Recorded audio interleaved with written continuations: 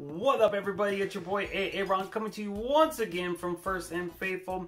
Wanted to give you all some updates regarding 49er roster moves. COVID-19 opt-out deadline was today.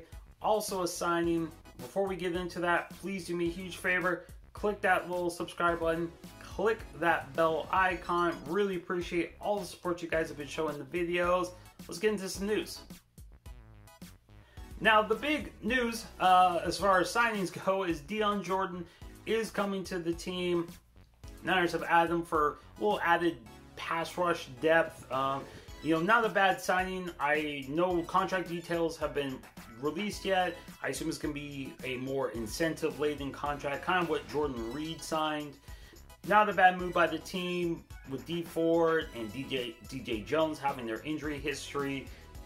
Makes sense to kind of add pass rush depth where you can get it, especially if you can get it cheap. Maybe someone who's a little more motivated, cheap, get him on the team. Which brings me to today's question. I want you to leave me a comment down below. Let me know how many sacks you think Dion Jordan will have with the Niners, assuming he is on the team for the season. How many sacks he will record? I'm going to go with four. That's going to be my number. I just think with the amount of attention that the rest of the players on that D-line get from opposing offenses, he has a chance to get some, maybe easier one-on-ones and also maybe just some cleanup sacks. So that's my number. I'm going to go with 4. Like I said, leave me a comment down below. Let me know how many sacks you think he will get. With today's opt-out day, Sean Coleman opted out, backup offensive lineman that they had traded for from the Browns. Travis Benjamin also opted out earlier this week. Neither one of those are big losses. Neither one of them were guaranteed to make the roster. They were more just, deep depth pieces. So not big losses for the team. That's obviously great news. You're trying to run back, make another Super Bowl run. This could obviously have hurt if, a bigger name or someone way more important had opted out. So it's nice to see that Niners kind of got out of that unscathed. Other news, DJ Reed, who was waived by the Niners, was picked up by, of course, the Seahawks. They obviously, I wonder if it's more just to kind of get a peek into the Niners defensive playbook, or it's because they actually want DJ Reed. Who knows? I know the Niners were hoping he would make it through the waivers, considering the severity of his injury, and then they could have re-signed him and kind of put him on the reserve squad.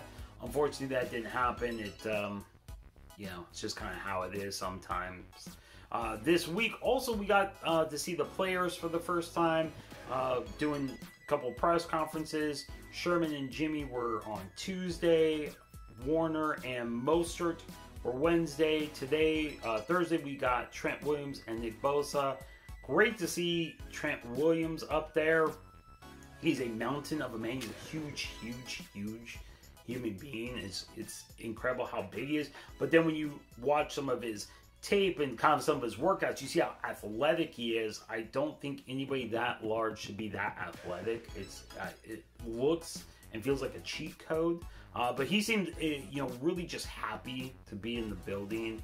I think coming from Washington formerly known as whatever they are now, coming from that, maybe the losing culture and just some of the just dysfunction in Washington, coming to Santa Clara, to the Niners, who have, built something, pretty special, and be part of that. You can just tell he's just really happy to be a part of that. So it was just great to see. Nick looks jacked, even though he's wearing like this black kind of sweater thing. See right here. I mean, he looks built. He talked that he had taken full advantage of the access to his trainer this offseason. Obviously, last season, preparing for the draft and interviews and all that, combines. It's not as, didn't have as much access to him this season this offseason had the whole offseason access to him. Took full advantage. He said you're going to, see it on the field. So pretty pumped for that. Pretty pumped to see Williams versus Bosa. And, the old saying, iron sharpens iron. They should, have a great opportunity to learn from each other and, hopefully use that knowledge against the opponent. So I think it's just, nothing but wins for this team. with having guys like that on both sides that can really sharpen each other, and then you get to unleash that onto the opposing teams. So great to see. First day of padded practice should be August 17th, so about 10 days from now. Should be fun to see the guys out there. I'm not sure how much media access there will be. Usually there's a lot of media access. Obviously you have fans, the whole nines. With COVID, I expect that will be heavily limited. I'm sure we'll still get some videos here and there, but it will probably be just more from the 49ers themselves, you know, through probably 49ers.com.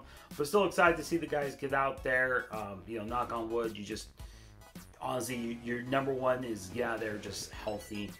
Be great to see Jet out there.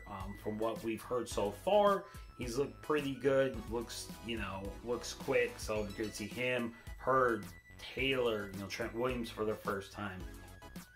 I'll be doing a whole series on camp battles. You know, like the top 3 to 5 battles I'm really looking forward to. That will start this weekend, kind of lead right up to that first padded practice. So definitely look out for that. But that's all I got for today. Thank you as always for watching. This has been First and Faithful. I'm Aaron. Deuces, you silly gooses. Have a good one.